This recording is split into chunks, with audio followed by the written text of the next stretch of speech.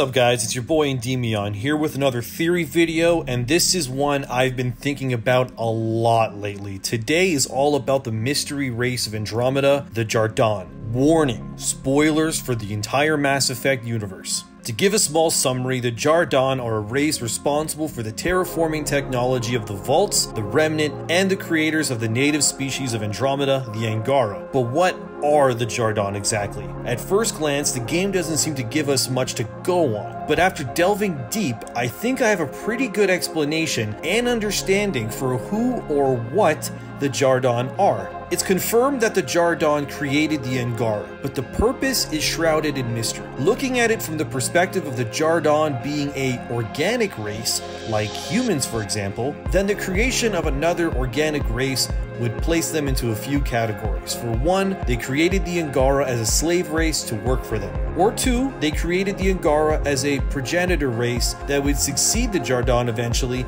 making the Angara a superior version to whatever the Jardaan are currently. But here's my theory. What if the Jardaan were not organic beings, but instead synthetic, as an AI, like the Geth?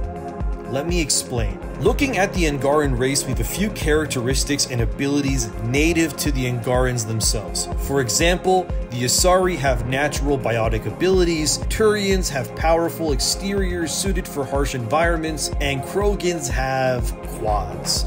I'm not even gonna explain that one for you. But the Angarans seem to have a control over bioelectrical fields, which allows the species to communicate with one another in an organic way, completely separate from radios or phones. They also have a genetic structure well suited to survive in harsh environments as well. It's also discovered by Ryder on Key Tessera that the Jardaan not only created the Angara, but keep legions of Angaran bodies and stasis pods aboard Key Tessera. The more unsettling discovery, however, is that these Angaran bodies are fully developed, but they're not alive either. They are simply flesh bodies in stasis.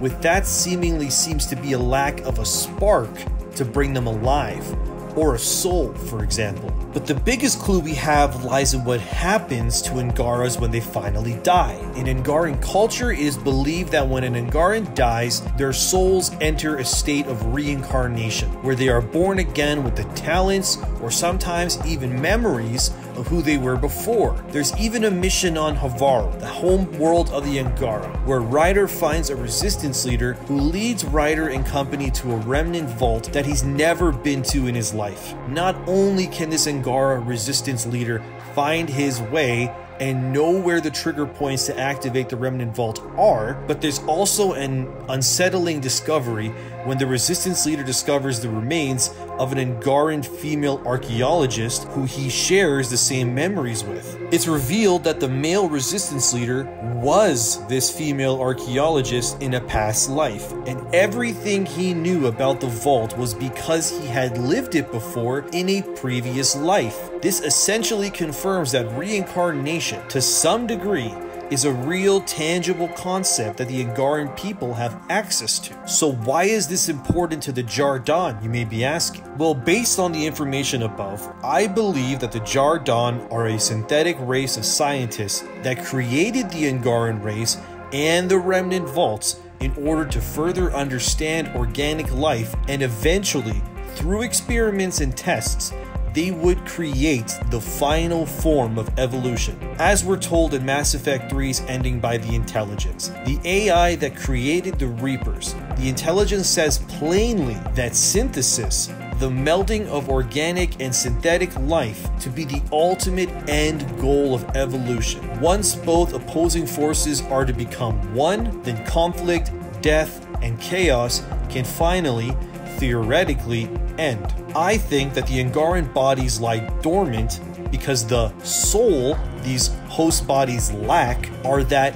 synthetic spark that the Jardaan are essentially, that is inserted into the Angaran race in order for it to, well, exist really. And when this Jardaan synthetic soul inside the organic Angaran body dies, the Jardaan synthetic soul in this case, acting almost like a USB drive if you will, leaves the dead Angaran and reincarnates itself into a new Angaran body, and the Jardaan AI is able to then live again in a new host body, further living and experiencing life in an organic way so that the Jardaan scientific curiosities and testing can further be examined and explored. It would explain why Angarans can reincarnate, because the Jardaan AI is simply entering a new body with the improvements from a past life and utilizing those improvements and information in order to create a better second life, or a third, or even a fourth, and so on. Think of it like upgrading a computer or buying a new phone. If you transfer your old contacts, notes, or photos from a older, less technologically advanced piece of hardware into a new one, the things that are important are retained while existing in a new,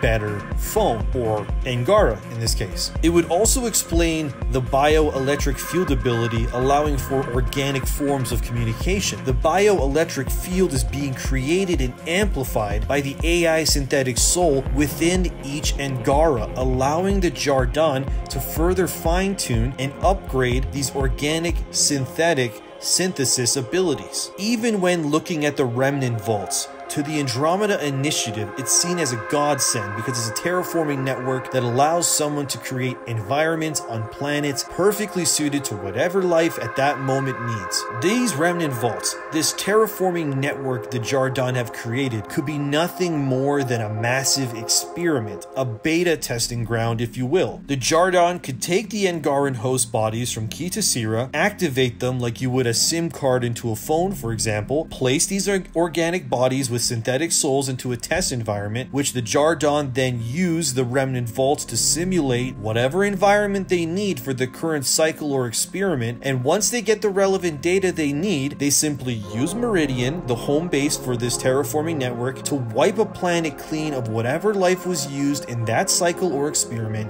grow new Angaran bodies, or reincarnate as the Angaras say, create a new simulated environment. Maybe this time they test Angaran physiology on say a cold planet like Vold. Or how does a organic synthetic life form perform in extreme heat? Well, that's why Eladin was the way it was, and where the Krogan created New Tuchanka, if you don't remember. All of this experimentation and beta testing would allow the Jardaan as a race to fine-tune and adapt their synthesis experiment eventually to a point where the Jardaan could, in theory, create the ultimate apex tier of synthesis in a life form, the perfect blend of organic and synthetic life, synthesis as the intelligence would say. So why don't the Angarans remember any of this? It's simply because their souls are synthetic, a data core that could be reset by the Jardaan and Meridian in order to keep the experiments as believable and truthful as possible. The Angaran race also has a much higher sensitivity to the emotional spectrum, which on one hand you could see as the Angarans are just an emotional race, but on the other hand, that would be a convenient design choice by the Jardaan so that they, as a synthetic life form, could better understand the wide range of the emotional spectrum that organic life is capable of. Same goes with Angarans and their tendency to have large